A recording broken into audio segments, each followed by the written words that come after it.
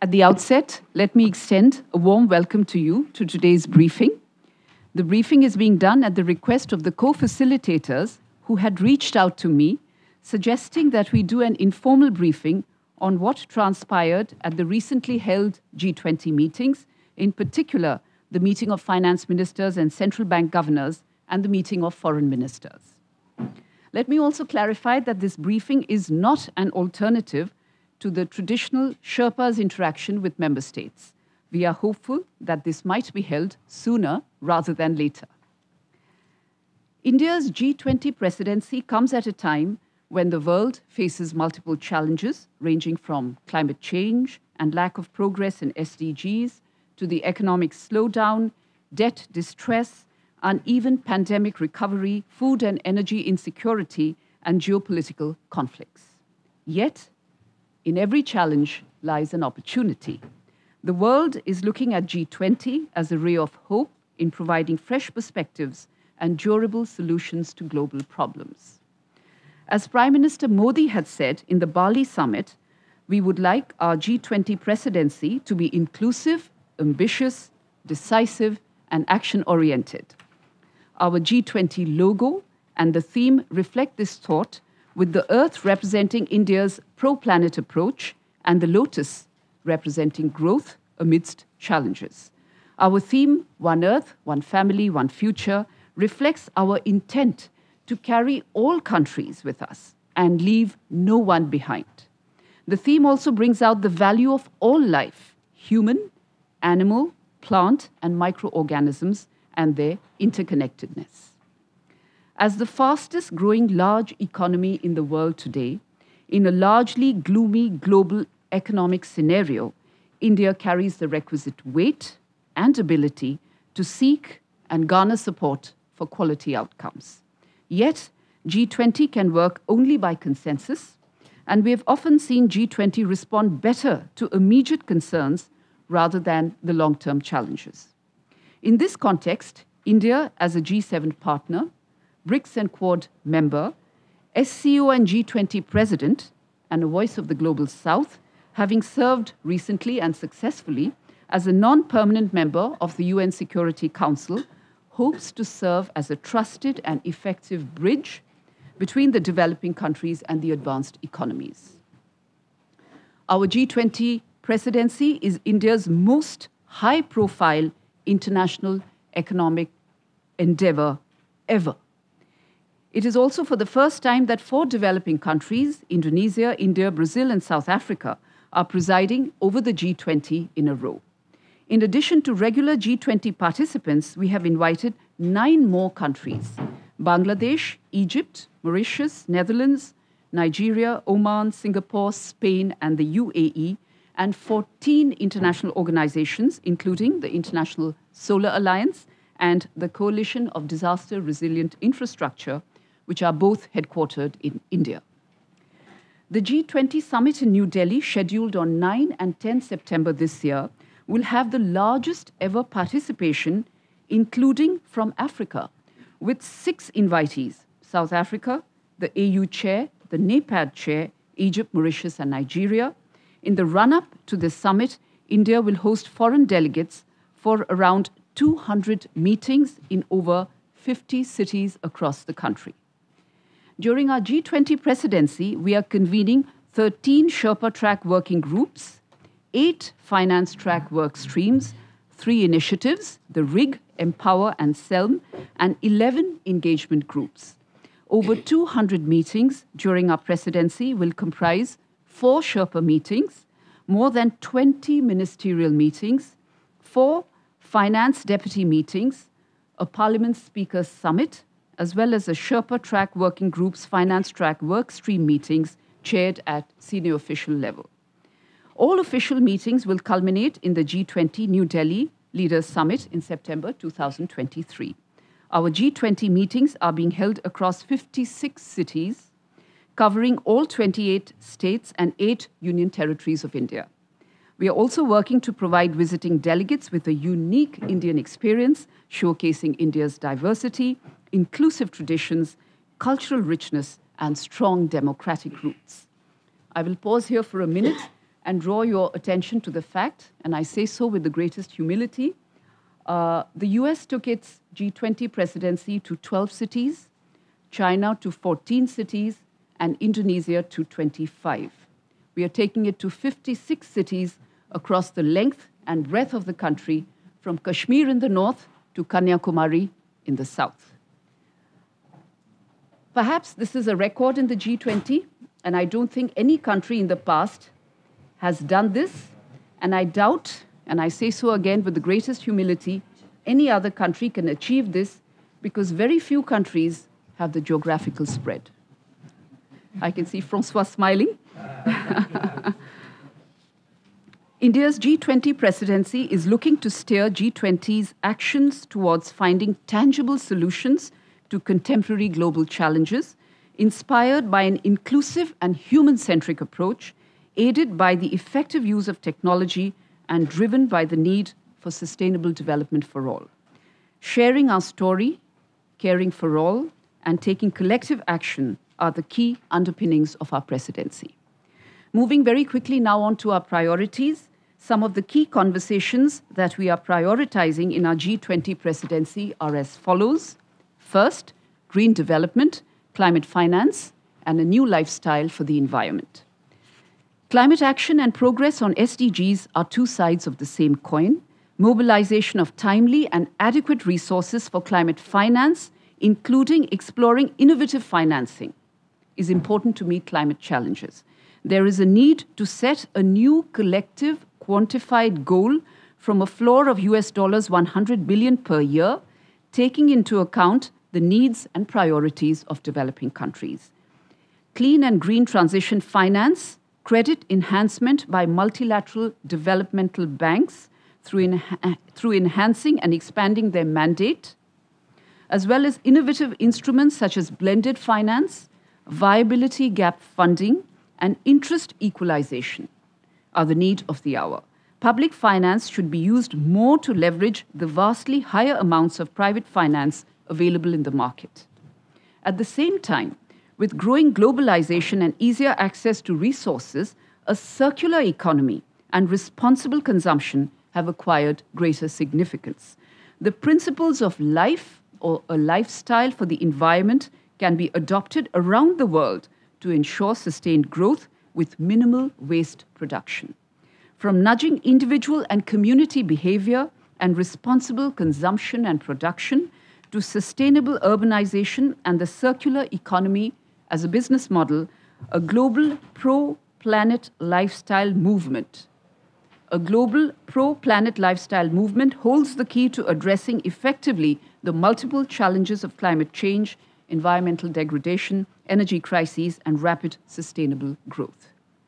Looking ahead, as perhaps the only large economy with the potential to industrialize without carbonizing, efficiently utilizing large-scale renewable energy, as well as green hydrogen coupled with green ammonia and green shipping, supplemented by technological collaborations and resilient critical material supplies, we aim to set a template for realizing net zero ambitions. Second, accelerated, inclusive, and resilient growth. The challenges faced by our planet can only be addressed with collective resolve, followed by robust action that furthers sustainable growth for all stakeholders. From accelerating progress on SDGs, a focus on the blue economy, and trade for growth to sustainable energy transitions and global food security, our endeavor is to ensure that the G20 serves the long-term interest of all and leaves no one behind. We are at a crucial midpoint, as you all know, of the 2030 Agenda for Sustainable Development adopted in 2015, with cascading and multiple crises threatening a dramatic reversal of progress on the achievement of the SDGs. The SDG financing gap has been widening, owing to unfavorable macroeconomic conditions, including record inflation and increasing debt distress. In many ways, the 2030 Agenda for Sustainable Development has got derailed and is in urgent need of rescue. In this context, a robust action plan for achieving SDGs halfway on the road to 2030 is our important priority. Third, technological transformation, and digital public infrastructure. Developing and harnessing the digital infrastructure will, among other things, define the coming decade. Its use in furthering SDGs and providing easy access to digital payment methods while ensuring data privacy will be crucial and relevant to ensuring a worldwide digital transformation. Digital public infrastructure and platforms, digital health, and tech-enabled development from agriculture to education will be key to harnessing the power of the digital economy to boost growth and development. In particular, we plan to create a common framework for digital public infrastructure that outlines the core principles for building DPIs based on a digital identity system, a digital payment system, and an intra-country consent-based data sharing system. Fourth, something that you're very familiar with, multilateral institutions for the 21st century. The world, as we all know, urgently needs reformed and effective multilateral institutions to build resilience and deliver solutions for the pressing and evolving challenges of our time, including developmental challenges, poverty, climate change, disaster risk, pandemics, global food security, international conflicts and crises, and international terrorism. Adapting to the contemporary 21st century realities necessarily requires urgent and comprehensive reform of 21st century institutions to make them more inclusive, representative, and democratic, and to reorient them towards an inclusive, just, and equitable global development agenda. Next, women-led development. Women as entrepreneurs, as members of the workforce, and as leaders play a critical role in charting the path to the prosperity of all societies. Development led by women, by going beyond women's empowerment and bringing women to the core of economic and professional activities, can provide a real impetus to socio-economic development. Not only should women be empowered more, they should play a strong, equal, and central role in every nation's overall growth. Development can be speedier, more inclusive, and more beneficial when women not only participate, but lead capacity-building institutions. When women engage with equal access, capacity, and agency to take decisions, it improves not only their lives, but the lives of their families, communities, and indeed, entire societies. Excellencies, India's G20 presidency has started off well. We've had several important meetings, including the foreign ministers' meeting and the meeting of the finance ministers and central bank governors. I would be touching on these two specifically a little later. As the Honorable Prime Minister of India has said, that the chairing by India of the G20 presidency is a reflection of the strength of 140 crore Indians. We are taking the G20 to the people of our country.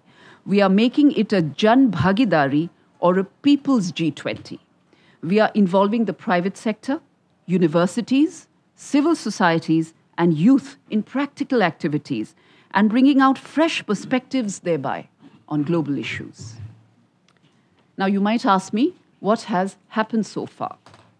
Well, so far, in the first 3 months of our presidency, 11 of the 13 Sherpa track working groups and all finance track work streams have met. 2 initiatives, the RIG and Empower, and 8 of the 11 engagement groups have held their inception meetings. The first G20 Sherpa meeting, the first finance ministers and central bank governors meetings, and the G20 foreign ministers meetings have also been held successfully. 18 cities in 14 states and union territories have already hosted G20 meetings. All our official meetings are being held in person and have seen full-scale or nearly full-scale participation from all G20 members, 9 guest countries, and 14 plus international organizations. In particular, the finance ministers and foreign ministers meeting saw record in-person participation from all countries with high-level dignitaries, with 28 foreign ministers and 2 deputy vice foreign ministers attending the foreign ministers' meeting in particular. And I'm happy to say that our broad G20 priorities, which I have earlier outlined, have thus far found wide acceptance from amongst the G20 countries and stakeholders. Going forward, we will be further fleshing out common ground and working on specific outcomes. In doing so, we have also emphasized that the G20 is a normative forum, and setting the right agenda from a developing country perspective is equally important in itself. Now, very quickly, I'll touch upon the last 2 meetings. We've held 2 important ministerial meetings so far, the finance ministers meeting, in Bengaluru last month, and the foreign ministers meeting in New Delhi last week. Both of them concluded with substantive outcomes on a highly diverse range of subjects. Agreed outcome documents were issued at both. At the finance ministers, 15 of the 17 paragraphs of the outcome document were fully agreed.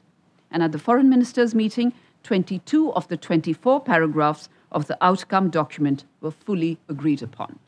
Barring the complex geopolitical issue of Ukraine, agreement was found on all of them. The G20 Foreign Ministerial Outcome document was the first ever in G20. Its key outcomes included endorsement of a shared approach to development cooperation, wherein important principles of international development cooperation, such as host country ownership, equal partnerships, tailoring such cooperation efforts with local needs, transparency and mutual accountability were emphasized. The need for MDBs to mobilize additional financing for SDGs was underscored. There was an unequivocal condemnation of terrorism in all its forms and manifestations, and resolve was expressed to counter new and emerging threats and promote counter-narcotics cooperation, including against synthetic drugs. G20 called for a strengthening of efforts to deny terrorist groups safe havens, freedom of operations, movement and recruitment, as well as financial, material, or political support. The need for reliable food and fertilizer supply chains, as well as resilient and sustainable energy supply chains, was stressed. In principle, agreement was reached in G20 on global skill mapping. Given the changing nature of work, something that would help forge migration and mobility partnerships going forward, an important priority for developing countries. Emphasis was placed on a cooperative framework for disaster risk reduction. Women empowerment and leadership at the core of efforts for inclusive recovery was recognized. The need for pragmatic and focused discussions on WTO reform, including its dispute settlement mechanism on the path to MC13, was underscored. In the area of health, improved digital health and affordable medical countermeasures, areas of particular interest to us, were also stressed. Again, G20 countries expressed their strong sentiment on the need to strengthen multilateralism in the context of the dramatic changes in the global order. UNGA Resolution 75-1, which called for the reform of the Security Council, revitalizing the General Assembly, and strengthening the ECOSOC, was reaffirmed by the G20. In a first, further deepening of cooperation between G20 and African partners, that is, the African Union, was highlighted. With South Africa, Nigeria, Egypt, the EU chair Comoros, Mauritius, and the AUDA NEPAD, the Indian presidency has the highest ever participation from Africa in any G20. In addition, the finance minister's outcome document found agreement on the complex issue of a common framework for debt treatment and agreed to set up an expert group on MDB reforms. These are all significant achievements of the G20 in our ongoing presidency. And I will stress that all of the above has been achieved despite the challenge of the geopolitical situation, the conflict in Ukraine. The G20 ministers have been able to come to a consensus on addressing the important challenges being faced by the global community. The two outcome documents, therefore, are key milestones for our ongoing G20 presidency. The US, the EU, the UK, Japan, Germany, Australia, Mexico, Brazil, and Turkey have welcomed the outcome document, many of them in public. Russia and China also have gone along with their adoption during the finance ministers and the foreign ministers' meetings. Following the Voice of the Global South Summit held earlier this year in January, our agenda also takes forward the priorities of the Global South, some of whom participated as guests in the finance ministers and foreign ministers' meetings. As regards the Ukraine conflict reference, we will continue to remain closely engaged with all G20 members who have already lent support to the above agreed outcomes to find common ground on its language. Now, finally, you will ask me what lies ahead. Well, the second meeting at the Sherpa level will be held at Kerala at the end of March, specifically 30th March to 2nd April, and the third meeting will be held at Hampi, Karnataka in July 2023. The second finance ministers' meeting will be held in Washington, D.C. from 12 to 13 April, alongside the spring meetings of the IMF and World Bank, which are to be held from the 10th through the 16th of April. And their third meeting will be held in Gandhinagar, Gujarat from 3rd to 4th August 2023 in India. The meetings of the Ministers of Agriculture, Tourism, Development, Culture, Labour and Employment, Energy, Environment and Climate, Women's Empowerment and Health will be held through the year before the G20 summit scheduled from 9 to 10 September 2023 in New Delhi.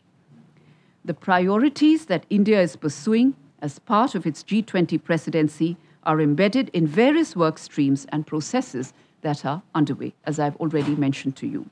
We are pushing for outcomes and progress in the work of the G20 to seek sustainable solutions for the multiple crises impacting the world, particularly those that are most impacting the Global South. Thank you.